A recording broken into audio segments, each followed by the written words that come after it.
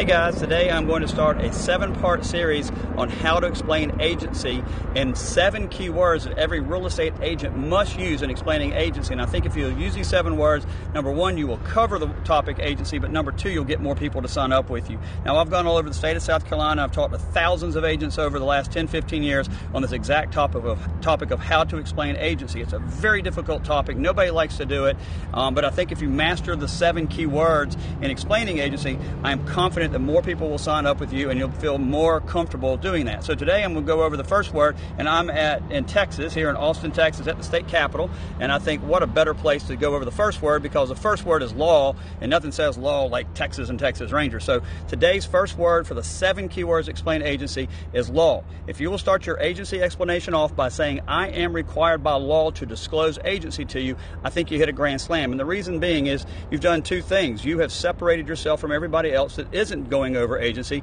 and you set a high standard of ethics and honesty for you. And if you remember, when you look at most of these pollings, most of the pollings say that real estate agents rank down with lawyers and used car salesmen for what people believe of honesty. But at the same time, we do know that most people, when they select a real estate agent, they don't care about the number of houses you sold, houses on the days on the market. They don't care about any of that. They're looking for the most honest and trustworthy agent. So if you will start off by saying, I am required by law, you have told the person that you're working with that I am trustworthy, I am honest, and I am going to obey the law, because if I do it right out the gate with you, I will do it throughout the whole process, even when you're not looking. So start off every agency explanation by saying, I am required by law to disclose to you agency.